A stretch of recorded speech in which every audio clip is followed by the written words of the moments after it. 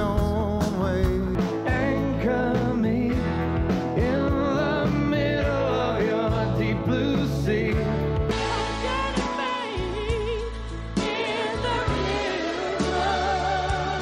I'm really humbled and I feel really privileged to have just heard that I'm going to be inducted into the New Zealand Music Hall of Fame.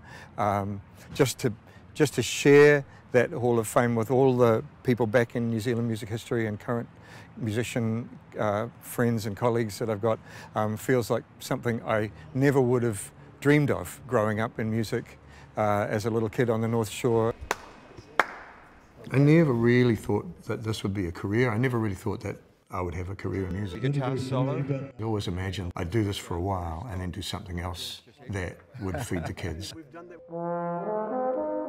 and not be so hand to mouth. It's been 40-odd years now. People still want to listen and I feel really blessed about that.